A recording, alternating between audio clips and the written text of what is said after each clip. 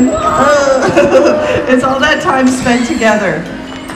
And what we see right now, this is Dylan and Coco. We don't have favorites among our dolphins. That being said, Coco is by far my favorite. She has the biggest personality. She loves to jump high. She loves to be in the water. She just really thrives on so many really fun things. So what we see, Dylan and Coco are just messing around. This is how we get to know each other, because also as trainers, we all enact the movements and everything that we do a little bit differently. So this time, finding our fun, finding what makes Coco light up, and how Coco responds to Dylan, that's how Dylan and Coco build their relationship. And from that relationship, we can work on their very important medical behaviors. We can work on everything learning that you see in the show. It all comes from these special moments. Now, because Coco and all of these animals are such amazing ambassadors for their species, they are the reason that guests just like Kennedy, is there Kennedy over here? Come on down, get to have one-on-one encounters with our animals each and every day. Whales can be found all throughout our global oceans and are close relatives to both dolphins and killer whales. Our two pilot whales here at the Amphibian were rescued. They were found stranded off the coast of Florida nearly 12 years ago.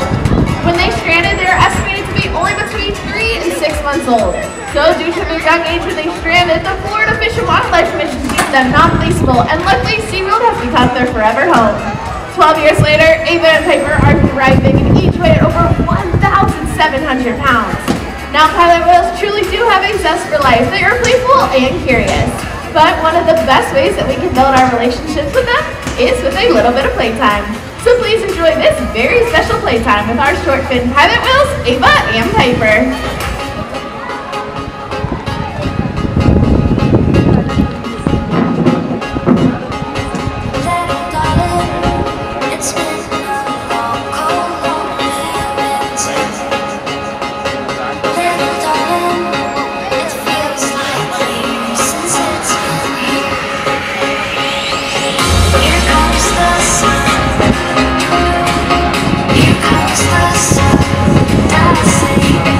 It's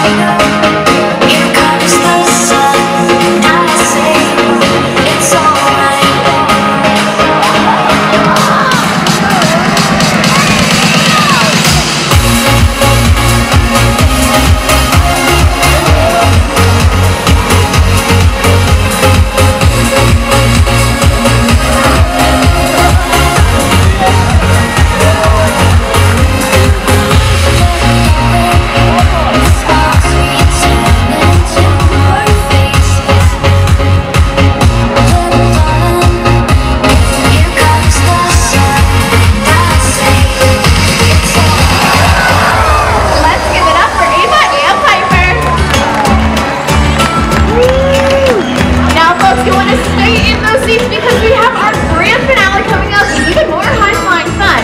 But if you do need to leave before the end of our presentation, we ask you to exit up the stairways and out the back, not only for your safety, but the safety of our animals as well.